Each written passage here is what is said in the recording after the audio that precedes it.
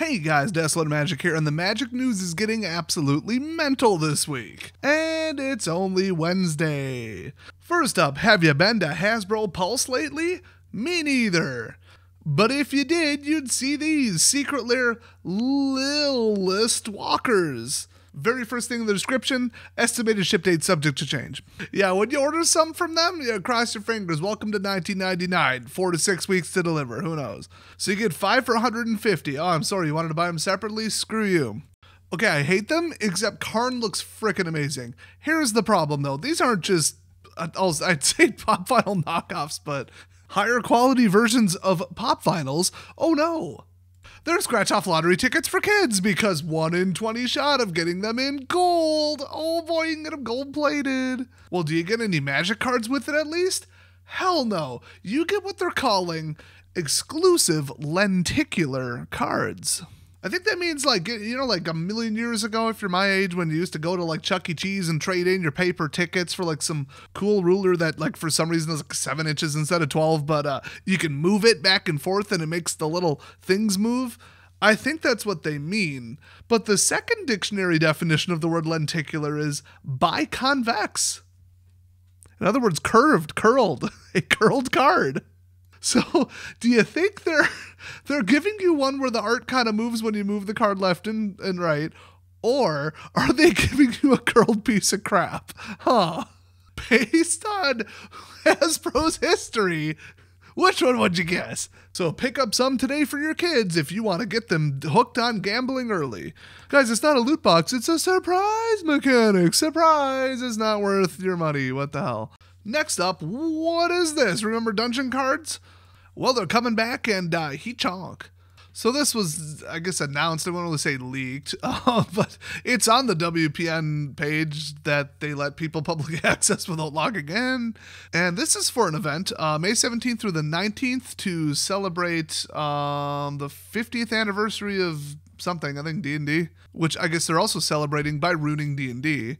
Now, stores are getting one entire box of collector's boosters for Commander Legends Battle for Baldur's Gate. That's like kind of cool. Oh, that's why they didn't ban the ring yet.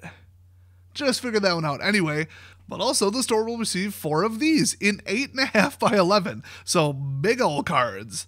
People are saying it's an oversized card. No. Oversized is a specific size. This is gigantic. This is like display sized. But they say, quote, to support 4 tables of Commander players, to which I would add, yeah, that's probably all that's showing up. Now, this is kind of wild. If your store runs it the way that they want them to, it will go as follows. As the event begins, you'll distribute 3 Commander Legends Battle for Baldur's Gate draft boosters, which I think they have to like buy those. Is that like part of the kit to run this or something? I don't really know how this works anymore, but okay, so they get 3 of those draft boosters and then 1 collector's booster from the free pool, I assume. Then they'll open the collector's booster first. Its contents will be part of their final card pool. Then they'll draft the remaining 3 packs, picking 2 cards at a time. The double draft, that actually does work. People thought it wouldn't work when they announced they were trying it. It actually does. So once they build their 60 card decks, send them to battle in pods of 4. So multiplayer 60 card Baldur's Gate with giant dungeons. Now, how does the dungeon come into play? Well, once players are ready to begin, have each player choose a venture marker of some kind to represent themselves for the duration of the game. So you're all like in the dungeon together. Then, when players are directed to venture into the dungeon, they'll begin moving through Baldur's Gate Wilderness, which is, the name of the dungeon, the oversized dungeon card you'll have on each table. All players may also venture into this dungeon the first time they cast their commander during the game. So I think what they meant to say was that like on turn 0, you all land in Crash Landing. Then whenever you cast your commander, you venture. Or whenever the card says venture, obviously. I'll be honest with you. This sounds like the coolest damn thing I've ever heard of in my life. Probably because it sounds fair and fun, sort of unserious, wacky, community-oriented, and as far away from structured, constructed formats as possible. Wow, good job, Wizards. You made a thing that's as far away from your products as possible, and I like it. That says all kinds of things. Next up, the first 2 chapters of the Thunder Junction story are out, and people are reacting. I haven't read it, but the number one thing people are posting about that I saw, as far as just like popularity and discussion volume, was if this was an unoccupied plane, literally nobody was on this plane until the omen paths that were created during the whole, the Phyrexian unmending desparkification event. The omen paths opened up, and now people are flooding in there. How then is there already something there? How is there a vault? How is there anything built? No, it's less like, oh wow, breaking logic, and more like people speculating about what's in it and who built it, and this is just the typical video game trope of like, ooh, the ancients, ooh, the people who died out, oh, the aliens from 10 million years ago. Which, it's a little tired, but I still think it's interesting almost no matter what. I mean, if you're already knocking off Borderlands, you might as well go full, lore copy pasta. But somebody else brought up an even better point. Remember what happened on Capenna? There was some kind of attack and then everybody had to retreat into the city. Why the hell is Thunder Junction not just outside the city of Capenna? How much more sense would that have made? Where like there's all this loot and left behind stuff from the people who used to live there, and it's kind of like high tech but low tech, and then it would be like way out in a different biome with different weather, and like it would have been so smart to do that. It did not need to be its own plane, and it makes no sense.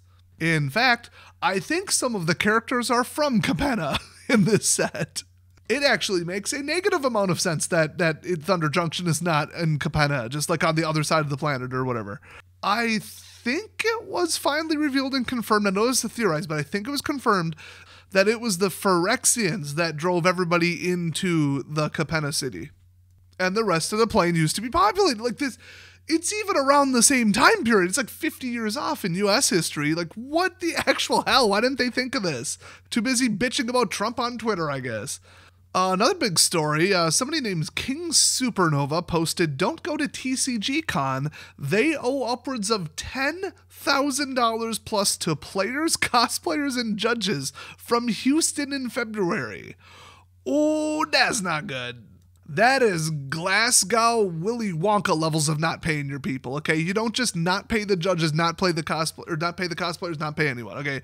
I get it. The cons aren't doing very well. TCGs aren't really doing that well lately after COVID. But like, damn, take out a loan or something. Find private financing. Don't even throw the con unless you have the money. Don't promise money you don't have. I mean, I get it. You pay the stuff with the fees. It's not my first rodeo. I've done event planning, but if it's looking grim, have some kind of agreement, tell them ahead of time. I mean, this is really bad. So this originally comes from outside the asylum.blog, and, who knows if they're telling the truth, just saying, but, it'd be a weird thing to make up. Maybe they've got a chip on their shoulder, just, grain of salt, just saying. But I'm going to read just their summary. Go check out the rest if you want to see all the details and all that. So their summary is TCGCon frequently does not pay out its advertised prizes and staff compensation. They currently owe upwards of $10,000 to players, cosplayers, and staff members from previous events. Most attempts to contact them about this are ignored or met with excuses. I would strongly recommend not purchasing a ticket to their future events, trying to get a refund if you already have, and warning anyone you know away from them as well. If you're owed money yourself, see the end of this page for information on next steps. So they've run about 10 to 15 conventions, so they're not like new to it, but they kind of are. And the person blowing the lid on this is one of the judges for one of the Magic areas at it, at this year's and last year's Houston events and Indianapolis. I'll warn you, they do post some receipts. I could Photoshop anything, but I don't know, I'm inclined to believe them. And you'll never guess, but poor planning and incompetence is also involved. You know that one cooking video where I used a dry ingredient measuring cup to measure a liquid and every chef's head exploded? And I did that on purpose, actually, because I'm actually a little bit of an amateur chef and I knew that. That's me with event planning. Okay, that's me. I have planned, been to, or helped at probably 200 or 300 large events. So if you missed the banner restricted announcement, go check that out. That's huge news. People are still reacting to it. The general sentiment, if I were to summarize it, is it didn't go far enough, and a lot of players of a lot of formats are still pissed. People are really happy with what was banned. I don't think anybody was saying, "Oh no, I need that card." If you're in a Cascade deck, you don't admit it. You don't admit it in public. No. If there's another side to that argument, they ain't talking, okay? They just released the MTG Arena announcements for this week, and it contains nothing noteworthy or of value. Like, for example, Alchemy Karlov Manor is out. Whoa, sign me up. Oh, the next play-in qualifier is Alchemy, so you can continue to ignore that. Oh, MKM Quick Draft starting March 19th, though. Let's go. It's only going to be out for like 3 days. Oh, I'm streaming the hell out of that. I have found ways to break that let's just say it's a good thing they started rigging the matchmaking or I'd win every damn match. So that's it for the Magic News, but it's certainly some crazy stuff. So hey, like and subscribe if you want more, and I'll see you guys next time.